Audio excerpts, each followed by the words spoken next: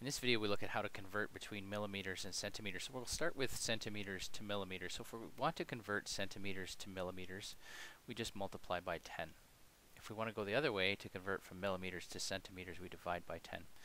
Oftentimes, this can be sort of remembered with this little, I don't know if you want to call it a diagram or not, but if we have centimeters here, millimeters here, if we want to go this way, because there are 10 centimeters in every, 10 millimeters in every centimeter, we end up multiplying by 10 here to figure out how many millimeters there are here. And if we want to go from millimeters to centimeters, we would have to do the opposite. So here we would divide by 10.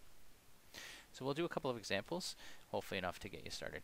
So let's first convert, let's say, 151 millimeters to centimeters. So we're going from millimeters to centimeters. That's this direction, so we're going to divide by 10. So we take that 151. Oh, let's try that again. It's a bad looking one.